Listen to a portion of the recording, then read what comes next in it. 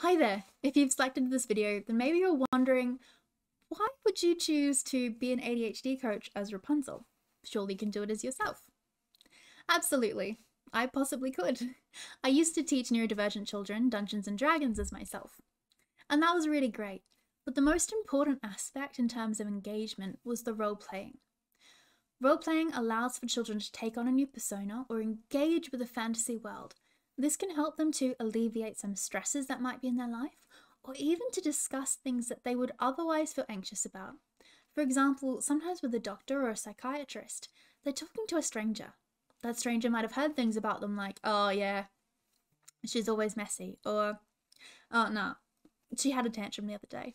It's embarrassing and difficult to overcome those kinds of comments. However, Rapunzel is a beloved fairy tale character in pretty much every iteration of her. What that means is your children are able to come in with a familiar character they feel safe with. They don't have to establish a rapport, and they're able to share information like they would with a friend.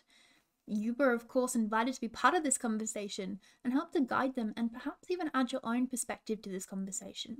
I wasn't angry at you when you couldn't get your shoes on. I was confused as to why you weren't getting your shoes on. Those kinds of conversations are going to continue to happen as your child grows up.